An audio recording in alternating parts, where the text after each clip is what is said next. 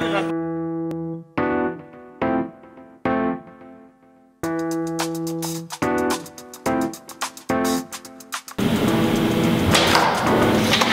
I'm Hussain. Please come on in. My name is Ashiq Hussain.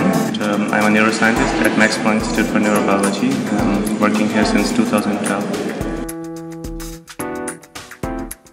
I came to this institute, nobody knew Pakistan, so I was the one who introduced. Linda Buck is a Nobel laureate in physiology and medicine in 2004. I had the honor to give a talk in her lab. Humans are very friendly, they are very hardworking and punctual people.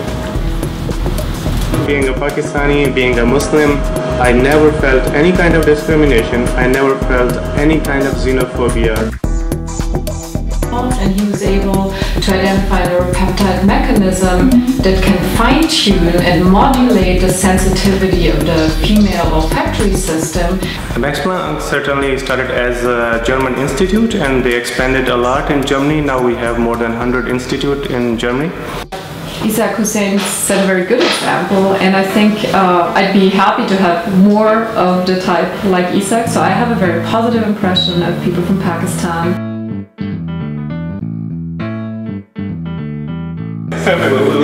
we just got a Nobel Peace Prize, and I think that's really important. Yeah? We are moving in the right direction. In Germany, people respect research, people respect the scientists, people respect professors. Certainly, Max Planck has given me lots of confidence to do very good research and also present my research very well at international stages. There's no doubt in it.